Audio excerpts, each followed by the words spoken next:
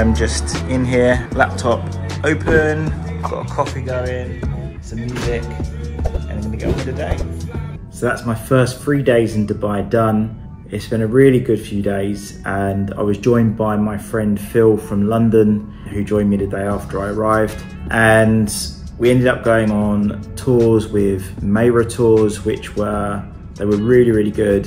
We went on a desert safari, we did the dune buggying, we did jet skiing with them, and it literally occupied 2 days for us. There's things to do at every price point as well, which is really good to see. I did think that coming to a place like Dubai, it may be something where people who are operating on a budget may be really limited in what they can do, but it's definitely not the case. The desert safari, for example, was 250 dirhams, which is what, £45, something like that, about $55, $60 per person. And the only thing that you had to pay extra for if you wanted to do it was dune buggying. Now, in our group, we were the only ones who actually ended up doing the dune buggying. So Mayra Tours upgraded us to a personal driver, because otherwise everyone else in the groups would have had to have waited around for us for an hour to go on the dune buggies. So they upgraded us for free, didn't charge us anything else to do that. And we had our own driver for the whole day while everyone else went off and did other things. So honestly, I still can't believe that everything else that was included was literally about 45 quid, about $60. I couldn't believe that. The dune buggying was like 1,300 extra, just a couple of hundred pounds or so. It was worth it. Honestly, I've never done it before. It was really fun. And the jet skiing as well. What was that? 400 dirhams each for half an hour for the jet skiing. The whole jet skiing thing takes quite a bit longer than the 30 minutes when you're drying off, and well, they did a little, what they call a safety briefing and drying off and stuff. So one of the things on safety is they took safety seriously, which was really good to see, particularly coming from like a Western country. You know, you've heard of things like, we go to certain countries, they'll just literally, here's a key, here's a jet ski, go on. Now, had they done that, I would have just probably done it anyway, and I would have absolutely crapped my pants, because honestly, it's a lot harder than I thought it would be, jet skiing. But also like the dune buggying and stuff like that, you know, they gave you a proper safety briefing, and more importantly, they had a guide with you in the dune buggying, making sure that you're not gonna go off and fall off a bloody side of a sand dune. And the same with jet skiing. We had a guide with us the entire way. He took the two of us out. I just thought that was really good to see, to be honest with you. I think a lot of people could be worried about that. It's been a long time. In fact, COVID was the last time I went out to a proper nightclub. And honestly, I went to this nightclub called Blah Blah in Dubai Marina. It's the best nightclub I think I've ever been to, like ever. The only downside to it was the fact that they had these tables, like these tall tables in the middle of the dance floor, whereas normally in clubs and stuff you'd see that they would move them out of the way when it gets busy. That would be the only downside, but honestly it was so nice, and the music was great, the DJ was fantastic, the atmosphere was buzzing. It cost us 1,000 dirhams to get in. Well, it didn't cost 1,000 dirhams to get in, but the minimum spend was 1,000 dirhams. So you had to spend 1,000 dirhams when you get in. They give you a little table, and there's a server that will come to you and serve you drinks. Yes, that 1,000 dirhams is about £220 or $270, but initially I thought, well, we're never going to spend 1,000 dirhams, but screw it, let's just go in. We had a really good time. We did actually consume the full 1,000 dirhams. Drinks were really well priced, so it wasn't like they were ripping you off at all. It was definitely on par with sort of local areas of London, sort of like £8–9 a drink. It was at about $10–11 per drink. The only thing I would say with that is drink water in between your drinks, be responsible people, because it is super hot. Let's remember that. There's aircon all over the place. Aircon sort of can like dehydrate you as well, and then you've got the heat outside, so obviously keep your fluids up. Food wise, awesome food. I mean, we've gone to some expensive places, right? So I get it that not everyone is going to be going to similar places like that, but the food was fantastic. We tried so much stuff. This Lebanese food, just random place we just went up to, because we were going to go to some American sort of joint, and then we just passed this Lebanese thing. It was like, nah, let's go there. Honestly, super awesome. I'm sure there's probably some footage somewhere of it. We've been to this sort of like Oriental cuisine on the last night, which we'll put up some photos of. But yeah, it wasn't cheap at all, but it was really nice. I mean, I think on average we've probably been spending on like dinners, probably about £100 a head, about $125 a head so far. But that said, and I'll be really clear, that if that sort of made you a bit worried, don't worry at all, because we deliberately went to really nice places. There's places that Phil had been looking at, which were like literally the top rated places in Dubai to eat, from like Time magazine and stuff. And we've been going to some of those places to try out the food. So I think if you're here for quite a while, like I am, there's so many places that you can eat like really cheap for like under £10 for a meal. Honestly, I wouldn't worry about it. So the next thing I'd say is that Dubai Mall, if you're not, and where the Burj Khalifa is, and they've got the fountain show, honestly, it's awesome. Sometimes it was a bit like, where are the people? We went down there one day and I heard all these things about Dubai Mall being so packed and busy and all this stuff. And we're like, well, there's literally like no one here. So yeah, it was a bit weird. I don't know what happened. I'm not sure what day it was, but it was in the middle of the day, and it was like a ghost town, really. It wasn't quite a ghost town, but it definitely wasn't what I would call busy coming from London. And I thought, well, maybe it's just like people from the countryside that have been down there that have been thinking, oh, this is really busy, there's like 10 people here. You know, it's not that at all. So we went down there on Saturday night for dinner, and we went to see the water show as well, like, because it lights up at night, which there'll be a video of. And honestly, it was really impressive. But the mall was super busy. It was packed, so packed. And there were literally families with little kids all over the place, and just everyone just going on like as if it was the middle of the day in Westfield in London. It was really odd. I don't know why it was so busy that late at night, particularly on a Saturday. Maybe everyone avoids the heat in the day and they come out and energize at night. Maybe that's what it is. But so far, honestly, my first 3 days in Dubai, I think it's a really impressive country. I've probably missed out an absolute shit ton of stuff that I probably could have just said just now. But my first 3 days, I'm really impressed by the country. I mean, there's so much wealth here, but there's also a lot of very normal day-to-day people. And the majority of, you know, if you watch YouTube, you'd think every car going around is a Bugatti or, I don't know, Maserati or whatever these posh cars are called. And do you know what? I have seen a few. I've seen like a few Rolls Royces, I've seen a few Ferraris, some other cars I don't even know the name of, but they're clearly a lot of money. Yes, they are about, but the majority, by a long way, are just everyday people in everyday cars. And there's a shitload of taxis, so don't worry about getting around. Impressive country. The only thing I'll say is I have got told off a couple of times, and it's not because of anything weird. It's just because I've decided I'm going to do that tourist thing for this vlog, start taking photos and filming inside of buildings where I shouldn't have been filming. So yeah, I've got told off a few times, and I've now learned, I think I've learned where it's okay and where it's not okay. And actually what I've been doing more recently, where I filmed in a few places, is to actually just ask the security there before I do it, is it okay if I film or take photos or whatever? But there was one of them I got told off again, because I said, is it right if I take photos and stuff, or gesturing on the camera? But then I started recording a video, and it was like, photos okay, but filming not okay. So I was like, okay, sorry. But yeah, culturally, and this is something I want to cover actually, culturally, I've heard from a few people who haven't been here, by the way. So this is quite typical, right? You get people give their opinion on stuff and they've never actually seen it or tried it or done it or whatever. But they've given their opinion about how culturally it may be very different for a Westerner being in Dubai. I'm not on about anywhere else in the region, I'm on about here in Dubai. There's nothing at all that I've seen where it doesn't feel like I'm in a completely foreign nation where they're like extremely Islamic. I've just felt completely like I'm at home. There's a lot of nationalities around, but to be honest with you, I come from London.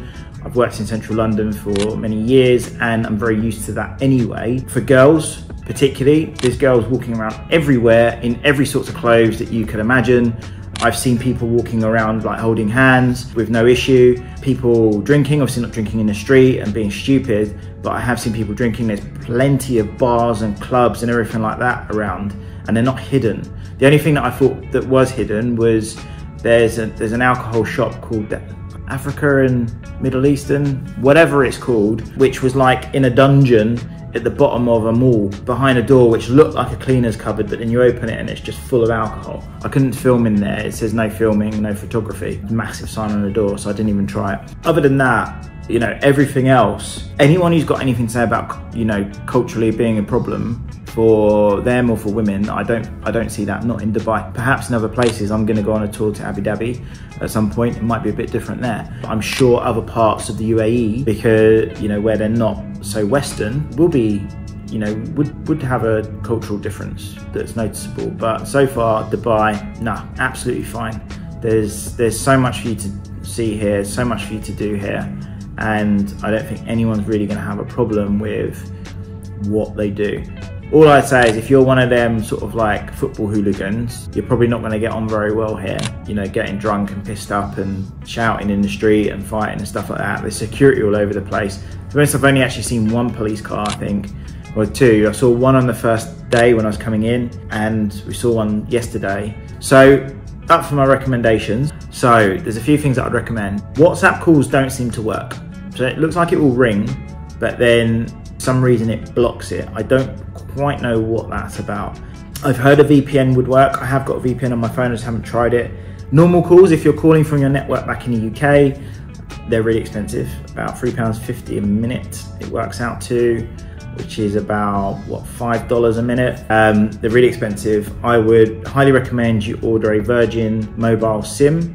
So it's virginmobile.ae, SIM online before you arrive. I did that and activate at the shop. I don't know what happened with my activation. It seemed like at the shop they couldn't do it for some reason, but I sent a live chat message on the Virgin Mobile app that I'd already had on my phone before I came, and they sorted it out overnight while I was asleep. So when I woke up in the morning, I had internet. So the Virgin Mobile SIM, it's 125 AEDs, it's about £27 or $34 for 15 gigabytes of data, which is about, but it caps it at 500 megabytes per day.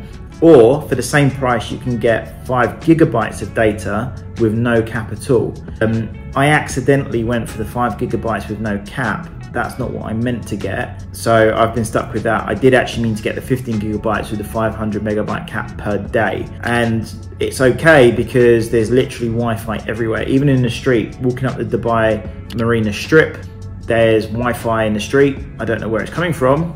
Whoever this DU is, it's there. Every venue seems to have Wi-Fi that you can connect to. The only thing is that they always ask you for your email and your date of birth and your phone number and your name. So I'm sure I'm going to start getting spammed at some point by all these places. You know, Dubai Airport, really fast Wi-Fi, everywhere's got Wi-Fi. So there's the odd time when you need it. You know, it might be when you're outside waiting for a taxi or something like that, or you need to look at Google Maps or something like that on your phone.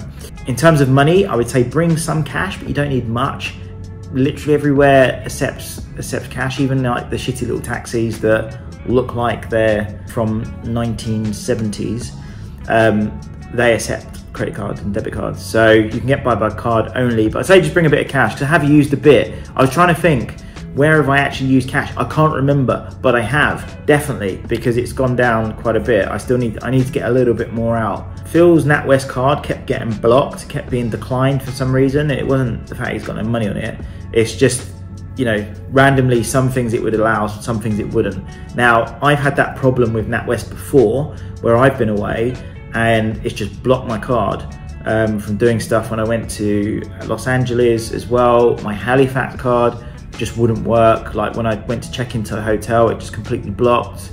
I spent more than half an hour on the phone trying to get hold of the support to be able to unblock my card to let me pay, and they couldn't do it. It was taking ages, so luckily the hotel ended up letting me stay, and then I sorted it out the next day. What I would say is get a Wise card.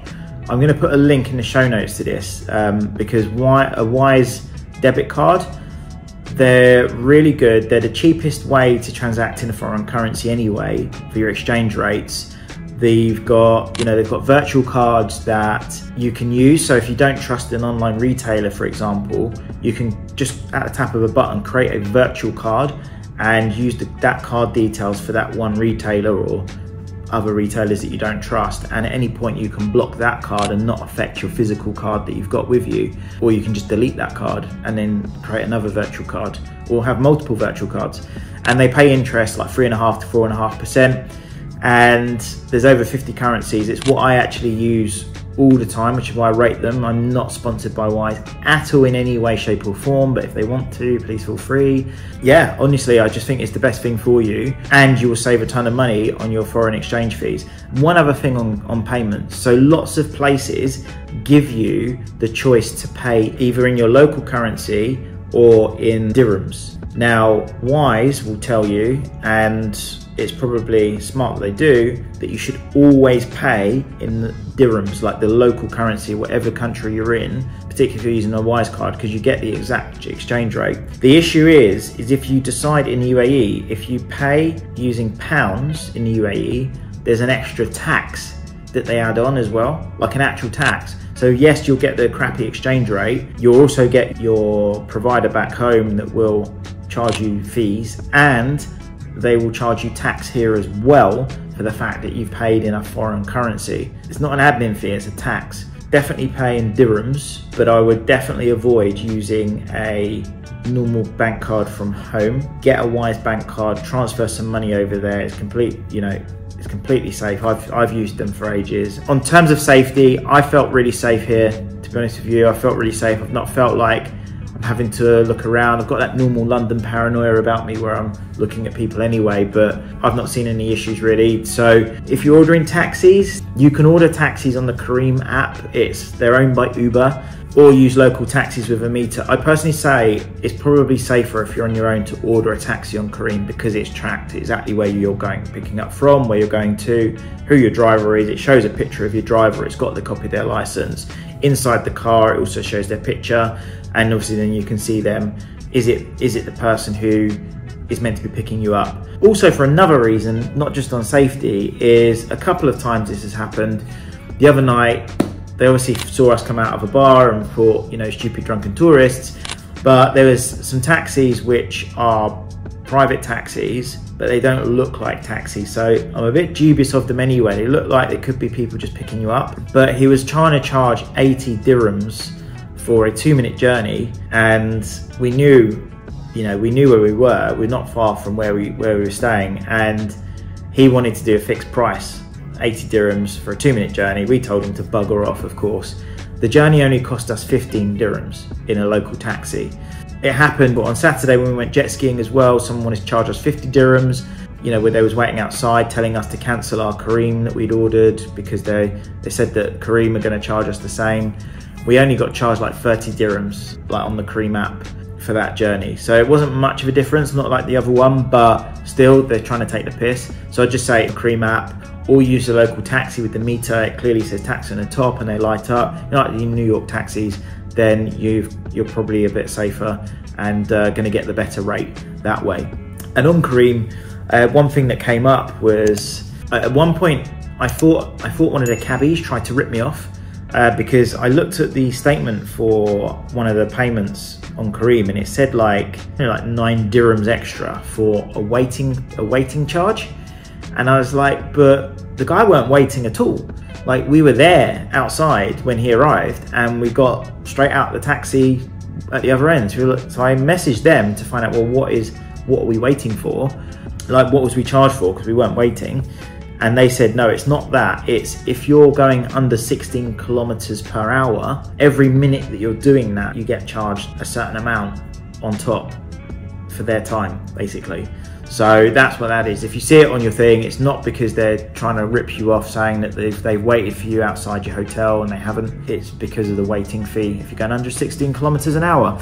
But anyway, let me try and wrap this up quicker. I thought this would be like 5 minutes. English is not as good as I thought for a lot of people. I thought, I'm from London and I speak English as an English person with a London accent. A London accent is the least of the difficult of all the accents in the whole of the UK, in my opinion. But I've been told a couple of times that my English accent is difficult to understand. And I'm thinking, like, compared to who? Like, who is speaking English who is easier to understand than someone from England who's from London? I was like, what? But anyway, that's what I've been told a few times. I'd say drink bottled water. One thing is the cold taps are hotter than my hot taps at home. So that's one thing, that's a reason too.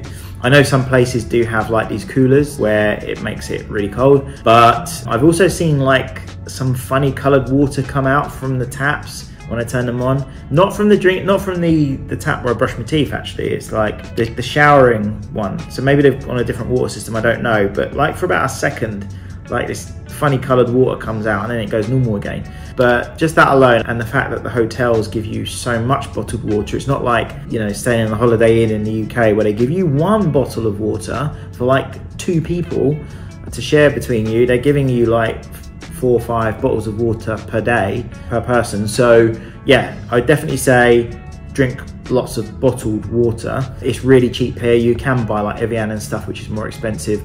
Buy the local water, it's filtered and bottled and stuff. It's super cheap. As I've already said, there's lots to do here. You really don't need to worry if you're on a budget, if you're not well off. But if you are very well off, exactly the same. There's tons for you to do. You'll still get to take awesome photographs and have a really great time, even if you've only got like 3 to 4 days to spend. I think that's a worry for a lot of people not wanting to come out here. I think the cultural thing I spoke about earlier, that was something that was, to be honest with you, I was a bit like, I was listening to people before about this cultural stuff and I was thinking, well, that doesn't really sound a bit like me. But honestly, my few days here, and I will update it at the end of my 3 weeks, but the few days here, I'm sort of like, well, nah, it's rubbish, load of rubbish. I've only heard it from people who've never been here anyway, so there we are. Take things like that with a pinch of salt. But yeah, if you've not got a ton of money, if you're on a budget, whatever it is, there's going to be a ton for you to do. There's lots of people on their own here. I've noticed so many people just eating out on their own and just walking around on their own or whatever. Now I'm on my own, so hopefully I'm going to be able to make a friend or two. I'll be trying to do a bit of networking, like business networking when I'm out here. I'm also working. This is not a holiday for me, I'm working most of the time. It's just a different for me to work in and also explore somewhere new. As you may or may not know, I've set up a business here as well before I came here. Last thing that I'd say, last couple of bits that, you know, basics when you're traveling.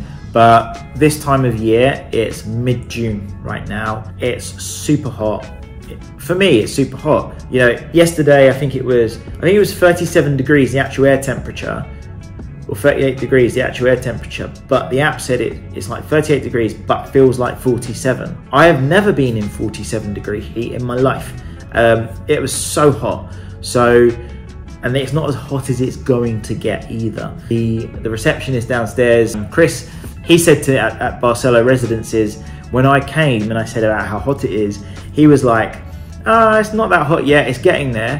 Him stood there with his suit and tie, and he said, in 4 to 6 weeks from now, it's going to feel like hell.